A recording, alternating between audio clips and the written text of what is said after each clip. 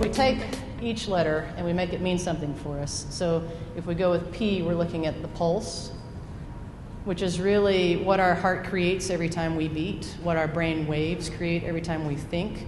All of our potentials of actions are in waves or pulses.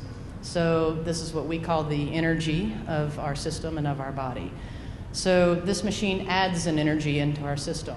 We are using an electromagnetic session to create that, because what we have found is we can use a plug-in source to develop briefly a magnetic field.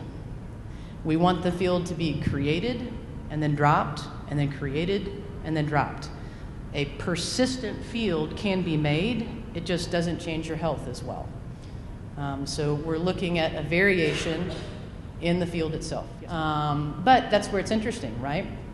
Because what we're doing in the magnetic arena is we're moving from, specifically a MagnaWave perspective, electrons.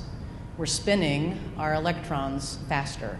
That's what the machine does, which is the Schumann resonance, which is what physicists love to discuss and to talk about, our exposure to it or lack of exposure to it.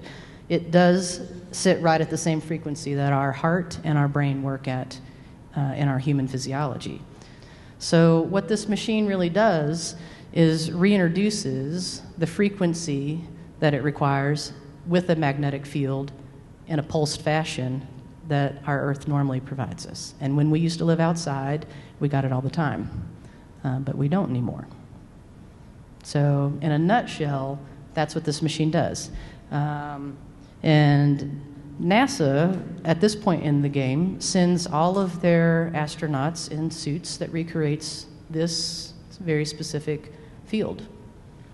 And they are the people that designed our very specific machine.